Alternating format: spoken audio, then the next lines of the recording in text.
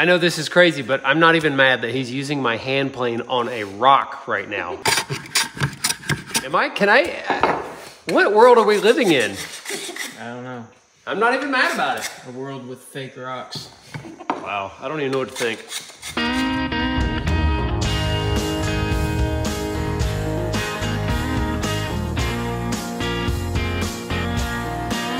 We're back for another episode of Building the Nantahala Retreat. Thanks for joining us. Today we're gonna do the stonework on the fireplace, and we're here because we need some hearth stones, some real stone. The rest of it's gonna be evolved stone, which is the kind of stone that you shoot through the stone with a nail gun.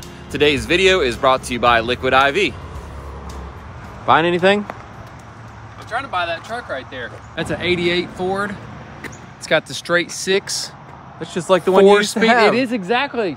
4-speed, 2-wheel drive, 2 gas tanks, long bed, bench seat.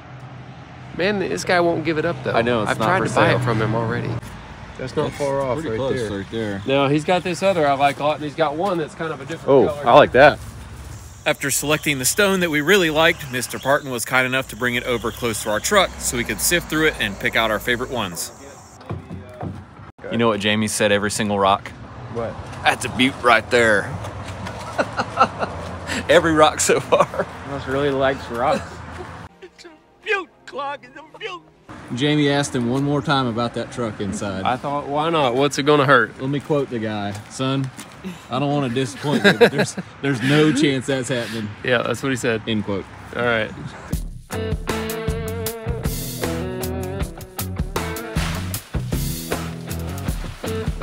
Here's a rundown on our project for today and for this video, I guess. If we can get it all in one video, I'll be super impressed. We're gonna put stonework on this fireplace and on the hearth. And it's a several phase process, multi-phase. First phase is we're gonna use these brackets, screw them to the side of the studs, and that's what we're gonna use to mount the mantle. It'll just slide on, we'll drill holes in the back. Then, we're gonna connect this pipe. Once Jamie gets here with the hose clamp, we're going to put sheathing on this whole surface, paint it black, and then we're gonna use this evolved stone that you nail on. You just nail right through it. It's kind of modular design, so all the pieces fit together and add up to the same heights and widths, which is nice. And then we're actually gonna do a real stone hearth, and we went and got that stone, we showed you that. And I'm not sure if this is gonna really all get done today, now that it's coming out of my mouth, or it's gonna be all in this video.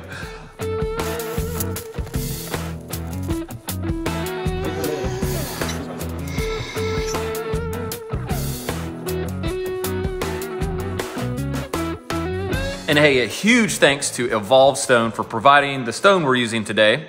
We're using a Georgetown run style in a morning aspen color on this fireplace. Jamie's adding a few boards here. This isn't coat or anything, but this is gonna keep the insulation from wanting to fall out of here later, which you won't be able to get back in there later. So I would say that's important. Pro tip. Before we started putting sheathing on this fireplace, we did double check on top of the firebox and behind the firebox to make sure there was no flammable debris just laying back there, and that's a pretty important step. We also did check that the gas lines were all hooked up and inspected before covering this up. Here's our backing boards up to the top of the firebox. This section, and this is pretty common, is gonna have to be like a non-combustible, like hardy backer board, something like that, right across the top of the firebox. And then we're gonna stop there because we don't have the hose clamp. It's gone. You should say we did have. We did have a hose clamp. It's Monday. Like, this is for real construction stuff here. It was actually my job to go get one. You had one job. Here I am. So we're gonna focus on like from here down today, and I think that may still keep us busy. Oh, it will. Don't worry about it. It's gonna I'm be worried. fine. Next, we cut some backer board to go on the hearth, and that's because we're gonna use thin set to stick some real stone down to that hearth. And thin set or mortar does not stick to plywood very well or for very long, so we're gonna use a mechanical fastener screws to go through the hardy backer, and then our thin set or our mortar will stick to that surface really well. One other method here is you can nail a metal lath to the face of this and then skim coat it in mortar, let that dry, and then stick your rock to that. And with our subsurfaces completely done on this lower part of the fireplace, we can now mock up some face stone to see what depth our hearthstone needed to be. And to avoid seeing any flashes of color through any small gaps on our wall stonework, we painted this entire surface flat black. That's a pretty good idea for any kind of stonework that doesn't have a grout or a mortar joint.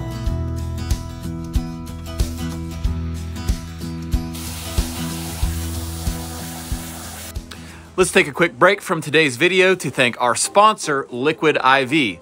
And let me ask you a question. Do you drink enough water? Well, 3 out of 4 people actually suffer from daily dehydration. And my motto has always been, hydrate to dominate. Liquid IV is an electrolyte drink mix that uses cellular transport technology, or CTT. This is a breakthrough delivery system used in all of their products, designed to enhance rapid absorption of water and other key ingredients into the bloodstream. Drinking Liquid IV hydrates faster and more efficiently than water alone, and that may not sound that important, but it is, especially in my career where you're out in 90-degree weather doing manual labor. It's really important. In fact, it can even be a safety issue to stay hydrated enough to actually keep working and make it through the day. I also always throw Liquid IV into my water bottles when I'm mountain biking or road biking, because I don't want to be the guy that has to call his wife from the side of the road because he's all cramped up and can't make it home. That was actually my neighbor, Tommy. Sorry, Tommy! It's okay. It's okay. They offer multiple flavors that actually taste great, so it's a great replacement for sugary sports drinks, and it's made in the USA. If you want to try Hydration Multiplier, Liquid IV is offering free samples sent right to your doorstep. Check out the link in the description below. I'm also sharing 25% off for anyone who's already a fan of Liquid IV. Just use my code PerkinsBuilder25. Thanks to Liquid IV for sponsoring this video. Don't forget to click the link in our description or go to liquid-iv.com, PerkinsBuilder25. Hydrate to dominate. The stonework on this hearth could be done in a lot of different ways, but we ended up with 3 huge pieces of stone, big enough to cover the entire hearth in 3 pieces if we cut them right. So we decided to start with this largest piece and center it up, and we're using a street saw here to cut it to size. After getting the front and back cut parallel, we just used the T-square to mark the 2 sides and cut them. We decided to cut these end pieces tight to the wall instead of leaving a mortar joint there, but we did cut each piece to leave about a 1/2 inch mortar joint between each stone. And on this one, we had to chip off a little bit of extra thickness here so that the stone would actually lay flat as we set it. After we started checking out our last large piece of stone, we realized it was about a 1/2 inch thicker than the other 2 we had already cut, which was not going to work because it would look way out of place. Luckily, we just happened to have our rotary hammer and straight chisel with us, and that was able to knock off that 1/2 inch with a lot less work. Now I'm also going to mark the front because I don't trust it. Okay.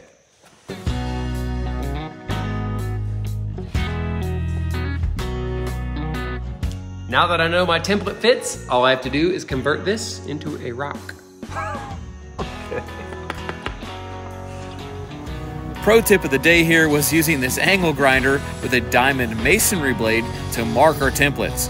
We did the first few with a pencil, and as you can imagine, the pencil line just washed away as soon as we hit it with water.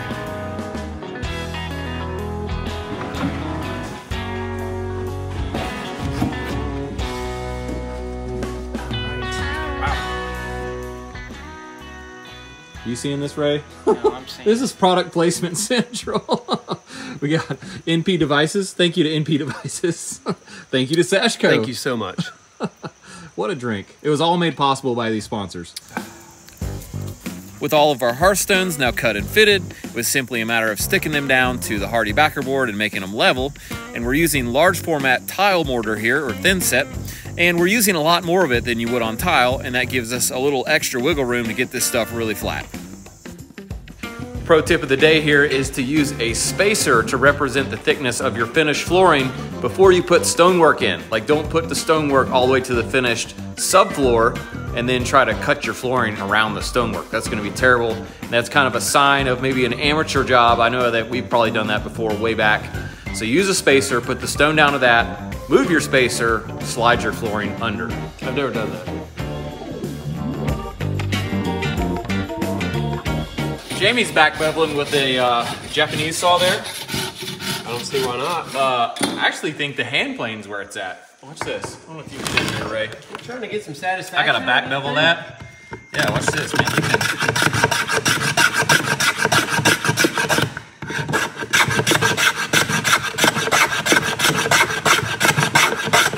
Pretty quickly, and I'm gonna go all the way to like a point with it. Hey, chisel stone down there. Hey, what? I just was getting romancing the stone. This is pretty specific to the Evolve stone, but the Thompson's water seal on the cut edge there, we'll show you, just sort of livens it back up, and I chipped that to look all real and stonish again. Wow, look at that. Welcome to the Stone Age. I got paint. Look, that paint did not dry.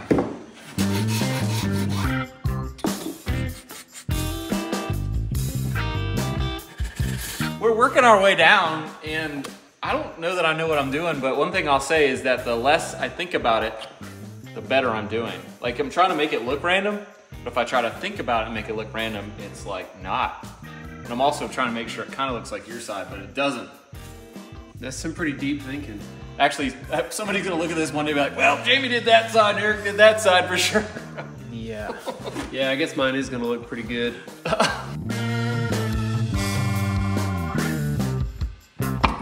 Team Erik's done over here, so we'll call that an East Coast win again. Oh, man. Well, the real question is which side looks better, and I think we're going to have to take a vote on it. Yeah. By we, I mean everybody watching this video, of course. Is there any difference, or is one side better than the other? The right side is definitely better, by the way. Just put your vote down in the comments, and we'll check them out. Right. Yeah. I'll give you $10 to vote for me. Okay. That's it, $10? $20. 20? I'm counting on you. Okay. Gotcha.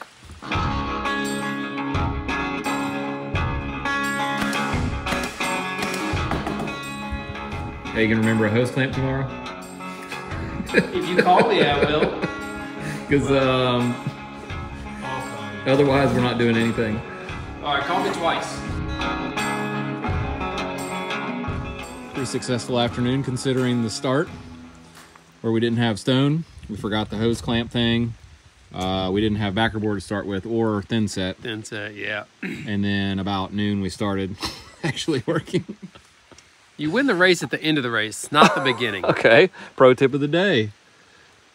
Well, if you don't get started at the beginning, then You're gonna lose. you're gonna lose. All right, there's no pro tip there. Yeah. False pro tip. We're back. Guess who brought a clamp? Wasn't Jamie.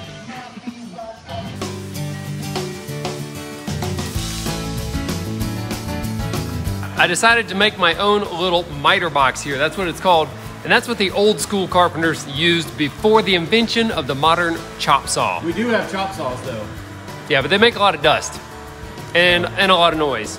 So I think this will help us. it's quiet, I gotta hand it to you. This will help us. it cuts square, and it was free. I made it from scrap.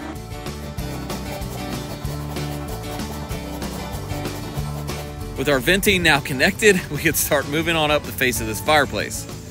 We started with this small section that needed to be a non-combustible material, then we could switch back to using our zip board from there on up. I gotta say, it was kind of nice feeling like we were framing again, already getting the itch to start our next project, which by the way, I am designing, so get ready for that. There's no name yet, but there is a house and there is a design in the works. With a nice wide open area to lay the stone finally, we could really fly here. You can see we're trying to avoid any long straight lines to keep this pattern looking random, and that's how I think it looks the best. I'm thinking I'll put this happy little rock right here. What do you think? Happy little rock? I'm thinking right here, just one little happy little strip right there, a little happy rock right there. That'd be nice. Man, Jamie's getting way too into this. It's like Bob Ross over here. Happy little rocks. See, Ray and I are on the same wavelength. He knew like where I was looking, and that's the rock. That's the rock. That's it.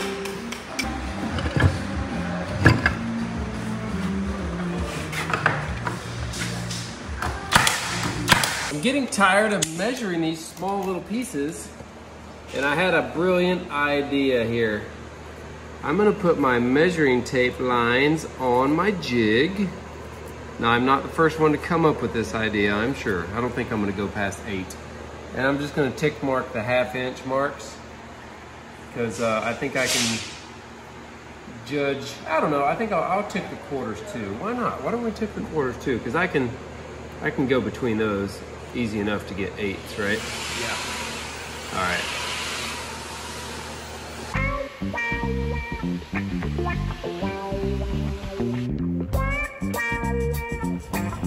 Jaime and I haven't always done the stonework on our projects. In fact, we rarely have, but having a product like the Evolve Stone makes it a very manageable project for us because it's very much like working with wood, which is what we're used to. So it's great to do it ourselves and know that it's gonna look good when it's done because we have control over it. I gotta head to the dentist where I lie about flossing my teeth. Yeah. And they know I'm lying, I'm sure. But you guys can finish this out and take a good pan across, like cinematic style. Okay. We'll see you tomorrow. All right. Hey, yeah, so whatever, yeah, I'll see you later. No big deal. I'll just, you know, this part with the kind of like that and all the ooh and this and, no, I got it. It's okay. And the great thing about leaving a project with Jaime is I'm not worried about it. He's definitely got it. This guy is ridiculous. He can do anything. And as usual, he made this look really easy.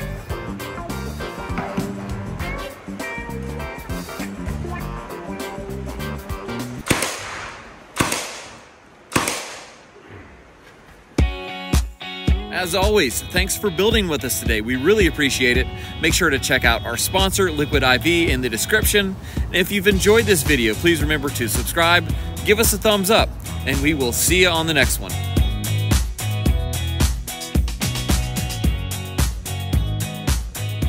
What did Jason do to your planer, man? I don't know. I saw him like walk through the door and I thought to myself, my planer is gonna be shot in just a second. Yeah. And sure enough, I don't know if it's even repairable. He said one screw. He hit one screw. Well, yeah, you can't hit any screws with the planer. Well. How'd you enjoy that planer? My hand planer? Dude, it eats up screws like nobody's business. Yeah. Ray's fixing it, don't worry, you're good.